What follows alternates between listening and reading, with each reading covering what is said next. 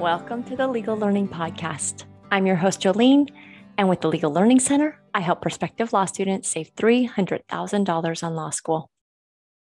If you'd like an application checklist to help you with the application process, visit legallearningcenter.com.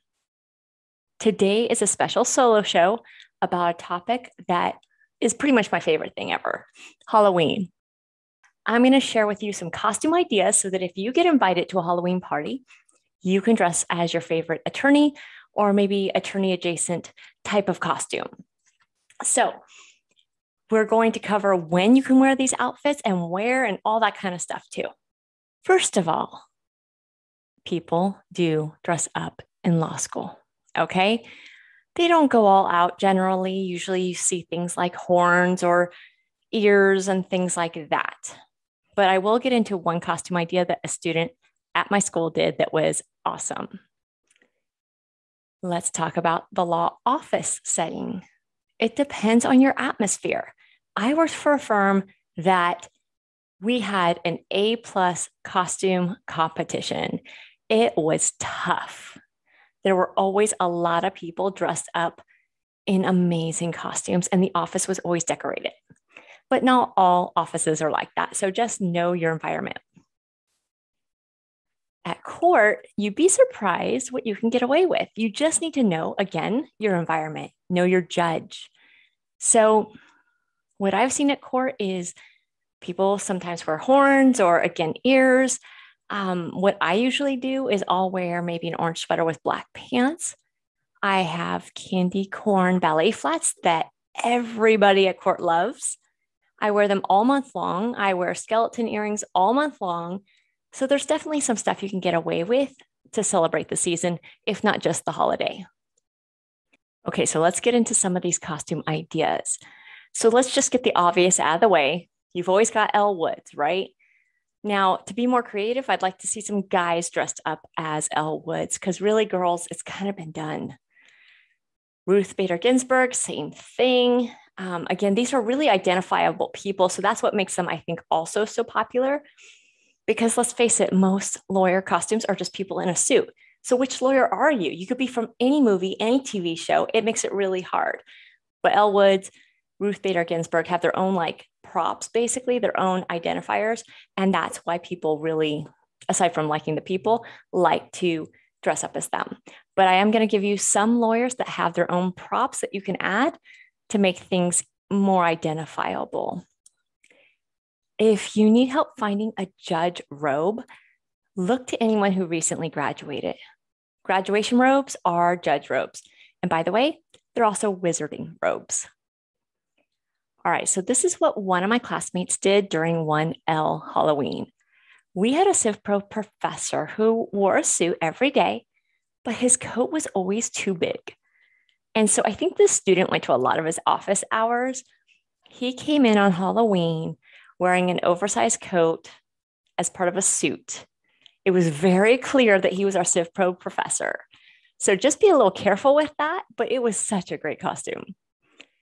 All right, let's get into plays on words. There's a lot of different plays on words that you can do. And if you come up with your own, please tag me in them. Show them on Instagram or wherever you are and let me see them. But here's a few. So first, you could do something like a pageant, like a Miss America pageant, but it's Miss Trial. You could do something, a couple of these are where you just wear all black and then have something on you. So for example, the Erie Doctrine, you could cut out a picture of the Great Lakes, of just Lake Erie. You could maybe even try and do something Halloweenish because the word Erie, again, play on words. You could do assault and battery, right? So assault and battery. And you could even do that with a friend. So you're each one thing. Briefs. I really prefer you not go to law school wearing briefs, but you could pin briefs all over your body. Or you could just take the longest document ever and glue that on because, there's always the running joke that a brief is really actually a long document, right? It's a misnomer. So if you have a long document kind of taped to your body. Another thing you can do is some type of current event attorney. I can't think of any right now that's going on in the world, but I'm sure you guys could come up with something. I'll give you an example. I worked for an attorney who actually got shot on Halloween. It was all over the news. And the only way he survived was dodging behind a tree. And so then my friend told me they went to a Halloween party that night, and there was a guy dressed in a suit with a tree in front of him. So everyone knew who he was because it was on the news that day.